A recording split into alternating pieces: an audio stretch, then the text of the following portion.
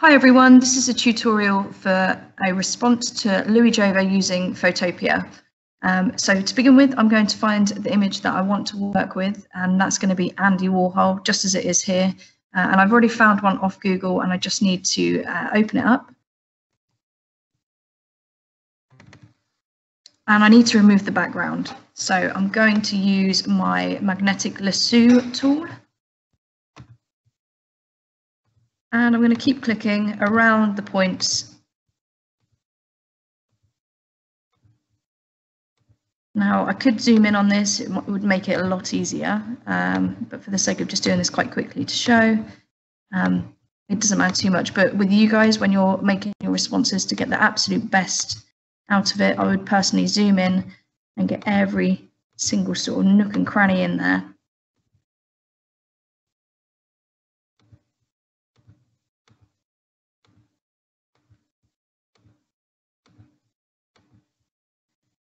Okay, Control C, Control V. And you can see now we've got that in its own separate layer. So I need to save this now as a Photoshop file. So File, Export As, and I'm going to do it as a PNG. And hopefully that will mean that this background is still transparent. When we've got that this grey and white checkered background, it means it's still transparent. So we'll save it and we'll come out of that and we'll do a new A4 sheet of paper. So File, New. If you click down the bottom at Print, you automatically get the correct measurements and just click Create and you've got your A4 sheet of paper there. I now need to place that image that I have just worked on, which is here. Let me just open it up and save it somewhere where I'm going to remember. File, open and place. Just drag this out. Obviously, we've got quite a rough bottom part here, so I am going to get rid of that by placement of it. And just drag it using my Shift key to keep it in resolution. Okay, and when I'm happy with that, just press Enter. Okay, I'm now going to break down the face. So as you can see here, we've got the face in different segments. So that's what I'm going to do next. It's really helpful actually as well if you open up the example of Loui Jover's work in a new tab. So if you just file open, and then you can switch between the two tabs. So you've got this here for reference. So using my rectangular marquee tool, I'm going to slice or chop the top of Warhol's head off. So I've dragged a box around it. I'm now going to use my move tool, my mouse tool, and it worked.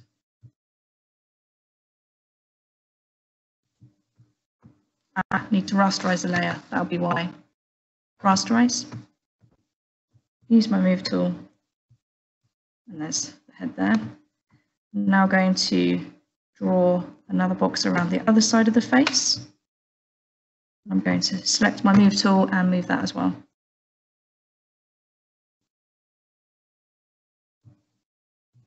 I'm now going to cut out the eye as a circle, again using this as reference. So I hold down my rectangular marquee tool and select, drop it down to the ellipse tool, hold my Shift key,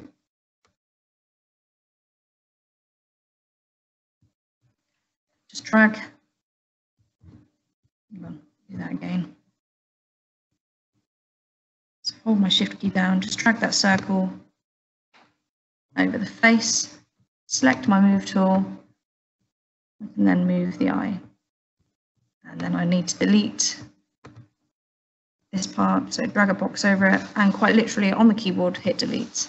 Okay, so now I've got my features that I want to work with. To remove that mask tool, the dotted line, just click it and click anywhere on the screen and it will get rid of that. Okay. I want to enhance the brightness and contrast of this. Hopefully you've already turned your image black and white. It should be. If not, it's image adjustment to black and white. And I'm going to just remove some of those silvery tones and bring out the more darker blacks and brighter whites. I'm just going to up my contrast ever so slightly. don't think it needs anything doing with the brightness, but yours might, so tweak it if necessary. Okay, first thing we're going to do is create some circles. So I'm going to go back to the example on here, and you can see there's loads of circles going on here. I'm going to select one of the colours that Loui Jover has worked with. So over here, this will probably be your crop tool. Okay, that's the fourth one down. If you hold that down, you'll get the eyedropper tool. So select that, and then just hover it over the colour that you want to steal from the piece of artwork. In this case, it's this like mint green kind of colour, and just click it. Then you'll see that that colour has automatically transferred into your colour palette over here. So if I jump back to my work, I've still got that colour selected. I'm going to select the ellipse marquee tool. I'm going to hold down my shift key. I'm going to draw a couple of circles.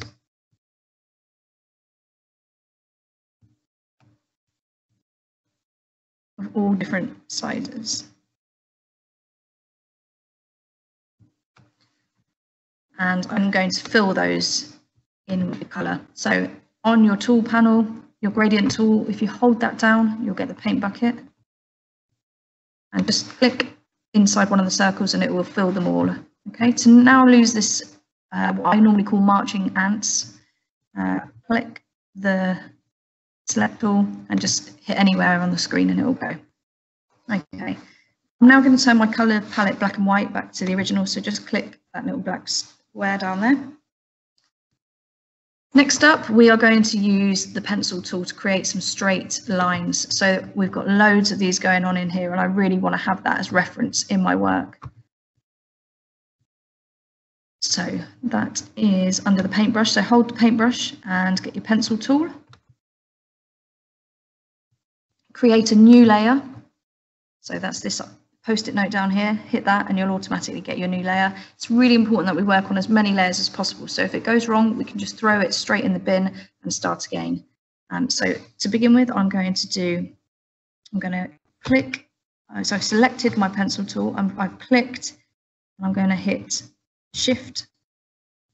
So I've pressed Shift and hit my mouse at the same time after I've clicked, and I've automatically got that line. And now if I go back, and holding my shift key and just clicking. If you get that pop-up, just click no. It doesn't like you holding the shift key down for longer than 5 seconds. So I'm going to go back over here, join up that line. So click and shift and press my mouse and I get that again. And I'm going to do the same again. I'm over here. Okay. Now, at the moment, I'm not keen with it on top of that circle, but that's absolutely fine. I can then move that layer behind the circle. Okay, so for now, because I'm working on, I'm just going to keep that layer there. I'm going to do the same now on the same layer, but from this eye here. So again, I'm going to get right from the pupil and click, hold down my shift key, click again, go back, click, hold down my shift key, click again, click, hold down my shift key, click again. And again, we've got that pop up, just click no, and click. I want these lines to join up, and that will explain why in a minute. So click, hold my shift key and click again. Okay, I now need to join all of these lines up. So I'm pressing Control plus, and that just zooms in. So I can now click, shift, click, click, shift, click, shift. Okay, and that's joined those up, and that's perfect. That's what we want. Okay, I'm happy with that for now. So I'm just going to zoom out a little bit and drag this layer behind. Okay, so now because we joined up those layers, I'll hide that, this bit here, that means that we can fill this with individual colour and it won't bleed out. If these lines were left open, the colour would bleed out into the background. But this is trapping it, keeping the colour in there, which is what we want. So I'm just going to jump back to my Loui Jover and I'm going to steal another colour. So get my eyedropper tool. I'm going to take this orange, go back to my work, and I'm going to fill this bit here and this bit here. And this has worked fine here because it's over the edge of the page. I made sure my lines went over the edge of the page, so it's automatically just assumed that this is the edge, that this is blocked for the colour. Put that back. Okay, I'm happy with that for now. I'm now going to add a little bit of text, so make sure my colours are black. Again, using this as reference, we've got AW, that's Andy Warhol's initials, so I'm going to use that as inspo. So I select my text tool. Just going to put that to 150 for now, that's the size of the font. I want a serif font, so I want something quite traditional. So serif, to remind you, is something that has feet. This is a really good example. It's got feet. This is a sans serif. It doesn't have a foot at the bottom of the P. This does. So I want a serif font for this. Drag my text box. And I'm just going to do a capital A. Now that is obviously far too small. So if I just highlight it with my mouse, I can then manually type in, make it about 400. Enter. I think that's a little bit too small for my liking, so let's make it 600 and enter. I think that's fine. Click your mouse tool just to come out of that, and you can move that text and ensure it's on the correct layer if you want it over the top. So I'm going to pop it there. Okay, new layer. This tool is similar to the pencil tool, so it's the pen tool, which is over here. This is a bit more fiddly, okay? So we click the pen tool at the top, we turn off the fill. We don't want to fill it, so that's why we've got this cross. It says no fill.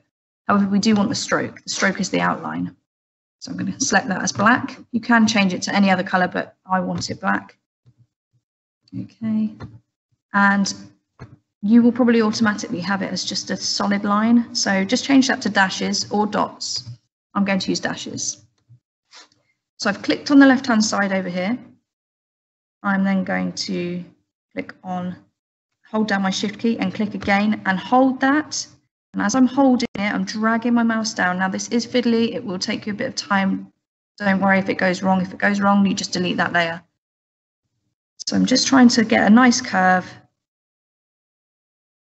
And when I'm happy with it, I'm just going to right click on that layer. I'm rasterizing it, so I'm turning it into its own shape, so rasterize. And what we've got now is this dotted line going across the page. Okay, so that's another bit of reference in there from the artist. We've got some curved dashes, we've got some straight edges. Next up, we're going to have a go at doing a shape, pattern shape, like this. So go back to your work, just make sure your color palette is black. Go grab your ellipse tool, new layer, and hold down your shift key and drag your circle to whatever size it is you're wanting. Move it, place it somewhere else if you're wanting it elsewhere. And when you're happy with it, we'll just fill it with black paint. Okay, so for this one, I am going to zoom in. So I've pressed my Control+. There we go. Okay. Now we're going to use the rectangular marquee tool, so just select that. And I'm going to draw some thin lines and just taking note of the width. So at the minute that's 35, remember that, 35. Hit delete. And then I'm going to draw another one, and it also needs to be 35 or thereabouts. Hit delete. I should probably throw one over here as well. That's probably from about here. So making sure my width is 35. That went slightly under, but it's not a problem, just hit delete.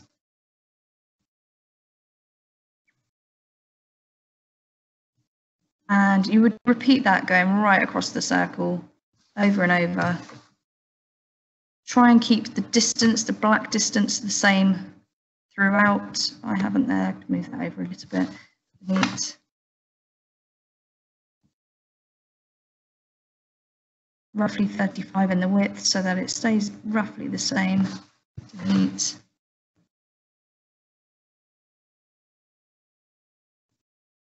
Delete.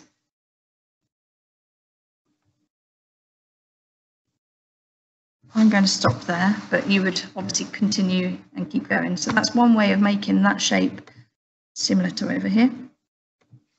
And you could probably do that as well by filling these with colour and using that tool to also delete sections of it as well.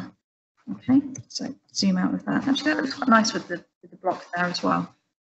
Another one that you can do is use your ellipse marquee tool, hold down your shift key, new layer, and fill it, zoom in. And then you can use your paintbrush tool, so hold the pencil down, select your brush. At the top, you've got different brush tips. We want a solid round brush. And when you hover over, it gives you an idea of the size. So at the minute that says 19, and then I'm hovering over, you can see that's probably a little bit too small. So let's just make it a bit bigger. That's probably a bit too big for me. That's probably about perfect there. Okay, so swap your colours over. You want this to be white. And add some carefully placed. Don't just sort of do them. Try and make it look like a pattern with them.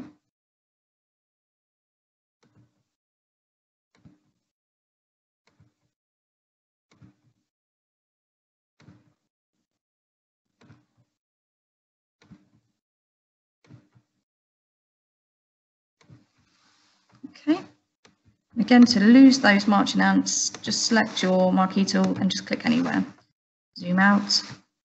And again, you can play around with the layers if you want it behind the where you've placed it, or you just play around with them. These are essentially sheets of tracing paper, and it's up to you which order you put them in. So I've already downloaded a couple of images to use. So as you can see here, Loui Jover has used like this butterfly transfer, some sort of doodles. We've got a tea splat stain there, arrows. So what I've done is I've Googled a couple of bits that I'm going to place into mine, and you could do the same. I haven't gone as far as these splats, but if you wanted to, quite easily find them, source them online. So go back to your work and file, open and place. So I've used a paintbrush. Now you should be able to see that that paintbrush has got this sort of different tone background, a grey background. It's a plain background, which makes this easier. It's a grey background, so I need to delete that. So what I'm going to do is make it a little bit smaller, holding down my shift key. I'm just going to move it over here where there's not much going on and press enter. So if I click my magic wand tool and just click with my mouse, you can see now it's got those marching ants around it. So it's detected that different color background. On my keyboard, just click delete. I need to rasterize a layer. So right click, rasterize, that means edit, and delete. So I've now removed that color background, which means, oops, I don't know what that line is. Which means I should now be able to move my paintbrush. There it is. Okay, so if I move it up a layer, I want it above the body.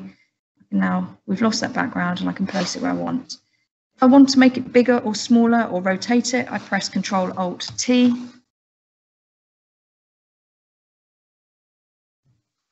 And I should be able to, I don't know where the box has gone, but normally there would be a box around it and you'd be able to make it bigger, smaller, rotate it. And I think whatever I've done with this weird funky line has prevented that from happening. So I'm happy with the placement of the paintbrush there. Next thing I'm going to add is my arrow. So open and place, find my arrow. There it is. Again, you can see we've got this box around it. So I need to rasterize the layer, right click, rasterize, hold down my magic wand tool, select, delete, select, delete, select, delete. And that's got rid of all of the space around it. Going back to the work, I'm going to take the same color that Jover's used. So use my eyedropper tool, click the color I want to borrow, go back to my work, use my paint bucket tool, and just colour in that arrow. I can then add a black outline if I wanted to by right-clicking on the layer, blending options, and click stroke. And you can change size of that stroke. We don't want it too thick. We can make it thin. Probably about there is good for me. Click OK, and then move it to wherever you want it to be placed. And Control-Alt-T, hold down your Shift key. You can make it bigger, smaller, longer, however it is, or rotate it round. Or you could just right-click on it and you've got this flip vertically, flip horizontally, flip 180, etc. I'm just going to put mine as straight as I can. Probably about there. Click OK. Make that a bit small. A little bit smaller. Control-T. And just move it. Are you happy with it? Press enter. And then you could just keep building it up. So they're all the basics that I've shown you. So we've used the eyedropper tool, we've used the paintbrush, we've used the pencil, we've used the pen, we've used the paint bucket, stroke, loads of different techniques and skills in this. So I wouldn't say this is finished. I think in comparison, there's loads more going on here, lots more lines. So explore and experiment away, but this is your basics of that. And when you're happy with it, save it as a JPEG and print it out. And that's the tutorial for Loui Jover response on Photopea.